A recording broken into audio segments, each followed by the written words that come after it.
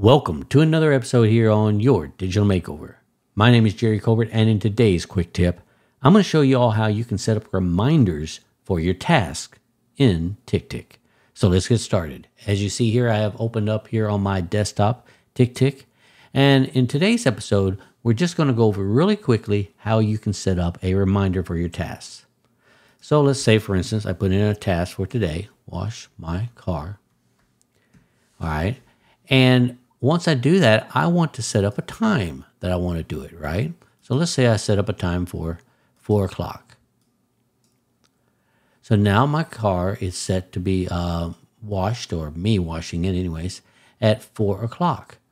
But one cool thing you can do with your date property here is you can set up a reminder. And if you notice, when I set up that time at 4, it set up an automatic reminder on time.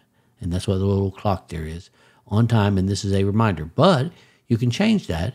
Maybe you want to set up a reminder 5 minutes early. Maybe you want to finish up on the task that you are on right now, or that you're going to be on during that time, and you want a 5-minute warning before that task is to be done, right?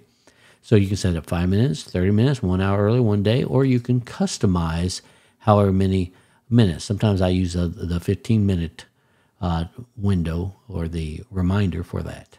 So that is basically all you do. And once you set that, you just hit there, hit OK. And now it's set up for on time or 15 minutes early. But what if I don't want it on the on time? Uncheck that and hit OK. Really simple way of setting up a reminder. So when that time comes, it'll give you a notification on your Apple Watch or on your iPhone or Apple or any kind of phone, basically a smartphone, because this also works with Android as well. And it'll give you a reminder that it's ready for that task to be done. And it'll even notify you here on the desktop as well inside of TickTick. So I hope that was informative for y'all. And if it was, don't forget to hit that like button right down below. If you want to see more of these videos in the future, make sure you subscribe to my channel and hit that notification bell. With that being said, I want to wish y'all a wonderful week, and I'll catch you next episode. Take care.